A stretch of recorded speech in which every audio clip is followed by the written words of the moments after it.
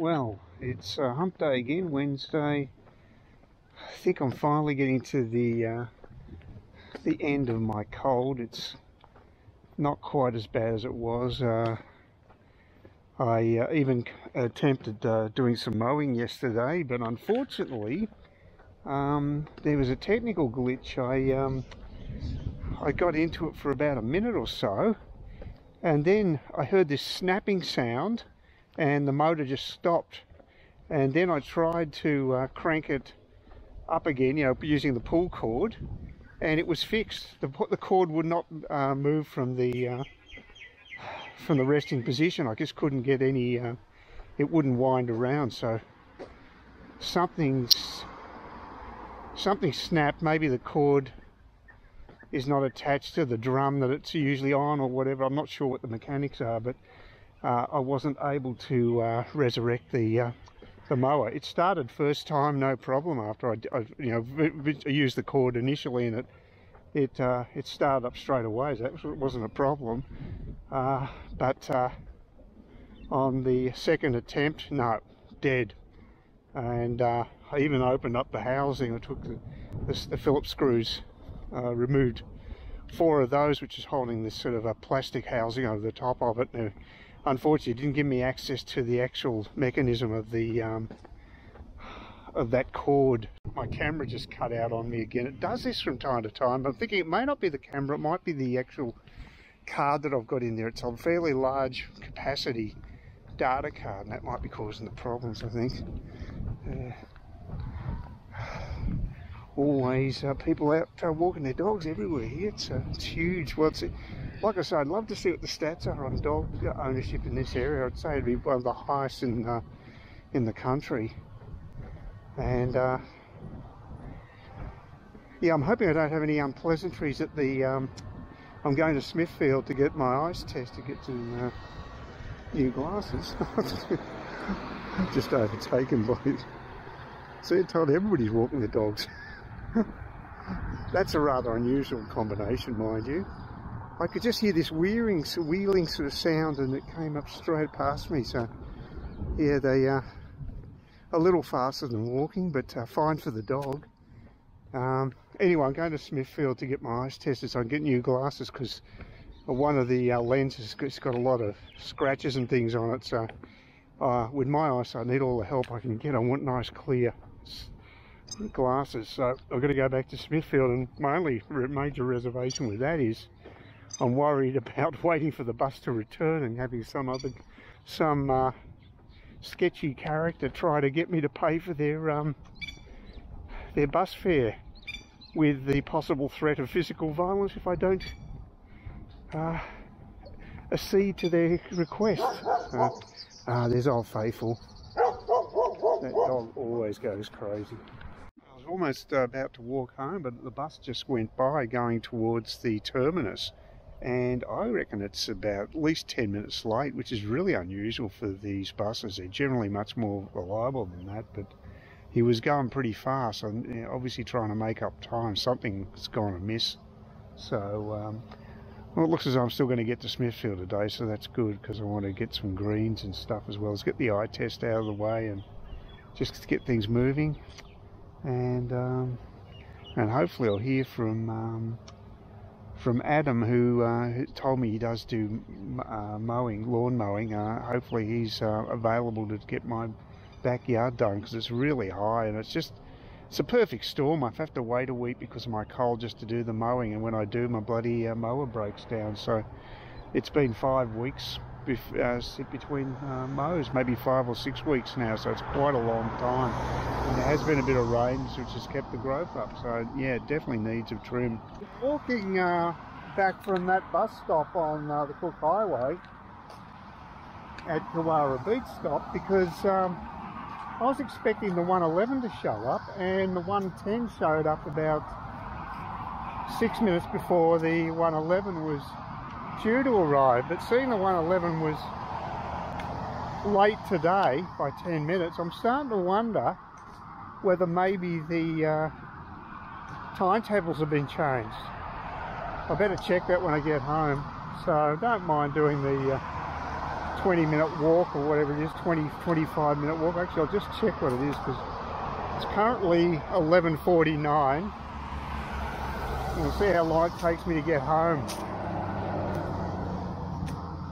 At least 10 past 12, I would think. But we'll see how we go. I've been housebound for a while. It's good to have a walk, despite the fact my breathing's still a bit iffy. Oh, another one of those skinks. They're everywhere, always racing across the footpaths.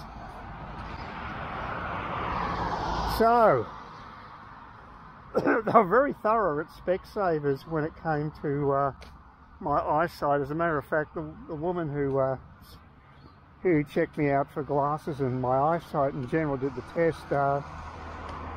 She was pretty thorough, I've got to say. She was pretty good, and she actually referred me to an optometrist because she thinks I should see one just because of my situation with high pressure in my eyes. Which actually they couldn't test it correctly the first time. The woman doing the eye test did it after the first girl tried to get the pressure on my eyes done, and she couldn't get a correct reading. But the other woman, obviously better trained, I would think, she got the readings, and the pressure on my eyes is fine. And that's, if it gets too high, it can cause damage to your eyes. So it's very important to use medication to keep that in bay if you've got problems like I have. So it was well overdue. But what I was also very pleasantly surprised that the cost of my new glasses is only going to be $209, and that's only because I'm going with the anti-glare component, which is an extra $70. If I hadn't got that, it would have been like $130 something. So pretty damn good value, I reckon. And all the lenses are actually made in Melbourne. So Spec Savers Central manufacturing hub is obviously in Melbourne. So I guess it makes sense because they can use economies of scale, and to transport something like a lens, it's pretty light. I mean, you obviously send it via air mail, I would think.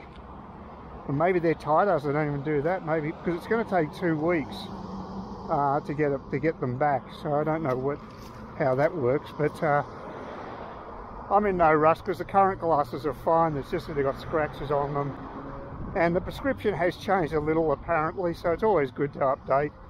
And it has been about 6 years since I got the first specs, so from Cairns Central. So yeah, well overdue. Now here's the fun part, trying to get across this damn highway. Wouldn't it be nice to have a walking overpass? Wouldn't that actually be nice? Jeez, got ridiculous having to rush across this bloody road. Absurd situation. In a first world country, we can't have a footbridge. Just asking too much, I guess. Well, I got across the first bit, but there's a lot of traffic, and the Palm Cove bus was absolutely chockers. Young, mainly fairly young group, presumably going for a bit of surf and sun and fun in Palm Beach, I guess. So, but I've never seen a midday bus that crowded. It's crazy. It's usually pretty quiet, Palm Beach.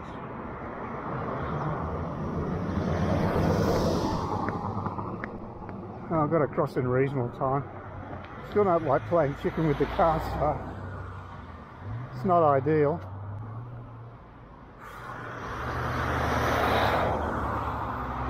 Yeah, so anyway, got to all the medical crap out of the way. Now just got to find someone to mow my lawn and get myself some more Ventolin tomorrow off the dock. Getting to write out a prescription. Apparently it's cheaper to get Ventolin through a prescription than just going fronting up to a chemist. They will sell it to you, but obviously at the full price. So I'll just get myself a script tomorrow. So I'm going to come back this way. the first time I've been to these shops since I've come back from OS, and I'm going to be going past them twice in 2 days. Oh, it's a lovely part of the world. I'm very happy living here. It's very nice. Yeah, every one of the people waiting at the bus stop got on the Palm Cove bus. That's unusual. You think there'd be a few that would want to get on to the Kowara Beach bus, but no one. And if I'm lucky, there could be a Kowara Beach bus waiting at the corner here, and I might be able to get myself a ride back to my stop, but I'm not holding my breath. I almost did it once. I just got there about a minute late. If I got there that little bit earlier, I would have been able to catch that bus. But we'll see. Oh. Yeah, nice time of the year here too. Relatively low humidity. It's probably in the low 20s right now. It's a pretty nice day. No, the bus by 6 minutes. No, it's going to take me at least 25 minutes to walk home. It's another 20 minutes from here, so... Oh, well, like I say, good exercise. A bit blowy, but I'm still going to go for a bike ride to the GPs. And first bike ride for about 3 weeks now, since I was in Vietnam, so see how it goes. As you can see, the forest is still growing. I'm trying to get someone to mow the lawn, but it's hard work. I can't get a repair guy. I might have to talk to my next door neighbour, because he offered to, I could use his mower, and it might be a good opportunity, because it's getting out of hand. Yeah, I got a really bad headwind yesterday taking the bike to the GPs. A lot easier going back. They've got some major bike events happening this weekend. I think part of the Ironman thing's quite a few events, and the GP was taking part in one of them, and presumably he's fairly serious about what he's doing compared to me, which is just basically on a particularly bad bike, heavy bike, and just short commutes. But it did the job. It got me there and back, and the return trip was a lot better than the one going there. So yeah, that was, I got my meds and everything I needed. The chemist was particularly busy. I thought it was real Sleepy Hollow, that chemist, but she had a couple of customers there while I was there, and I had to wait a while to get served. So but anyway, got the, like I say, got dental and stuff like that, which I needed because I've been sucking down quite a bit of it because of my cold. And when I came back, I actually passed by Scott's Mowing, which is the mob that I'd actually contacted about possibly getting my lawns mowed, but I've decided to go against that because they charge $70 to $80 to have each mow done, not including GST, and I'm figuring that I'm better off. Mowing the lawn is not a pleasant task, but it's not that difficult to do, and God, I've saved myself a lot of money if that's the case. I mean, mind you, I don't do the trimming, but the mowing itself, though, is not difficult. And obviously, even though the the old Yard King is RIP now, it would have saved me, you know, hundreds of dollars. You know, more than about 3 times the cost of the mower. So it's definitely worth doing it yourself. And that's why I'm heading off to Bunnings today to buy myself a Victor. And it's going to set me back $450. And but I figure it's got a 5-year warranty. It's got a bigger motor, and the Yard King only had a 1-year warranty. And it's a hassle for me to get it. I tried to find if I get someone to come around and pick it up and repair it, but there really isn't anyone that does that. So it's going to cost me a lot to do that. So it's not worth it. The actual price of the the mower has gone up from 260 when I bought it. I think it was about 260, and now it's up to 350. But that could be all part of this inflation that we're encountering for everything. So there you go. So the plan today is to go to Bunnings, pick up the mower and get myself an Uber ride back to the house. So I'm just going to do a one-way journey today on the bus, and we'll see how it goes. The guy actually reversed to pick up a passenger after we'd left the actual stop at James Cook University. So that was a bit strange. Apparently, and he was 10 minutes late, and this time it's because of traffic. So 2 buses I've caught this week have both been late turning up, but for different reasons. So now I don't have to play chicken with the Cook Highway to get to Bunnings, because I'm down this end, down the Kmart end of the street. So I can just go straight under the highway, and then I've got to veer right once I get right up the end of this street, and I can get to Bunnings that way. So it's a bit of a hike, but it's not too bad. It would be nice if the buses actually did stop on the other side. That would be, if there was a stop up here, that would be quite handy. But unfortunately there isn't one. So yeah, he's one of those chatty old school type bus drivers. So he seemed to get on really well with the passengers, and yeah, they make it a little more pleasant. But yeah, I hope I'm doing the right thing buying this new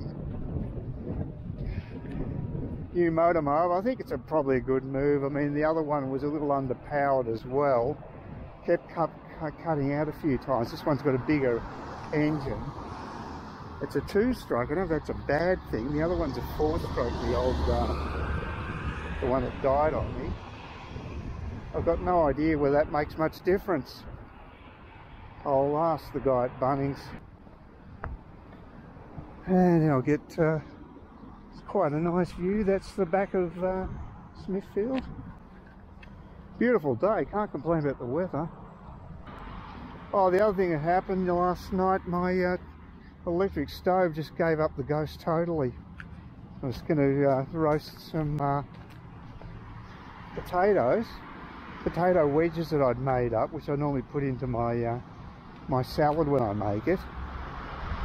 And there was just no juice going into the oven, so I had to fry them, and actually it worked fairly well. I was surprised how well it worked in the fry pan, but that seems to work perfectly well as an alternative to putting them in the oven. I ordered the first Uber, and it was a 13-minute wait, and the guy turned up, and it was like a tiny mini miner. So there's no way that this this particular package would actually fit into the back of his car. He tried desperately, but he actually cancelled the booking and rebooked me with a larger car on the Camry, so hopefully that'll be alright. But I've still got to wait another 8 minutes for that guy to turn up, so I'm spending over half an hour just waiting here to get a suitable car. So, but it does save you a bit of dough. It's only about $18 for the trip. Compared to Cairns taxi, it'd be about 30, I'd imagine, just as a guess. Although they do have those vans which are very handy for moving stuff. I actually moved my big screen TV in one of their vans, and that was definitely a cheap option compared to getting a mover to do it for me. So, but anyway, hopefully this time we'll be in luck. A Camry should have a proper boot, shouldn't be a problem. So, but that car was just tiny, the one that this guy was driving. Oh, poor guy came all the way from Trinity Beach here. This other one's 5 kilometres away, or 5 miles away, it says here. It's 3.6 now, but they were 5 miles away. So they're all a fair distance from Smithfield, strangely enough. I would have thought there'd be cars local to here, but no.